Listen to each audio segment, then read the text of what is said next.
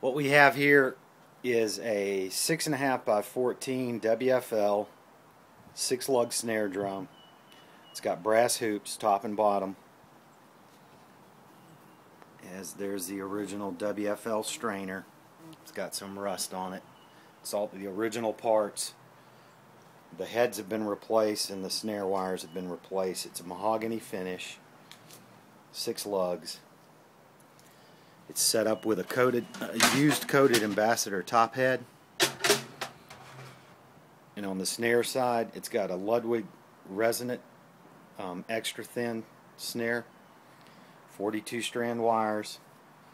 It's a maple interior, 3-ply with maple reinforcing rings. It comes with this snare drum case. There's no strap for the case, and it also comes with this stand.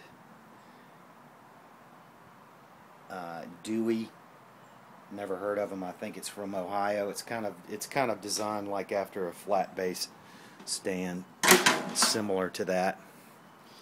And here is the actual snare drum sound. It's a little bit ringy, but it can definitely be retuned, or Power Stroke head would completely take out any of this ring you're going to hear right now.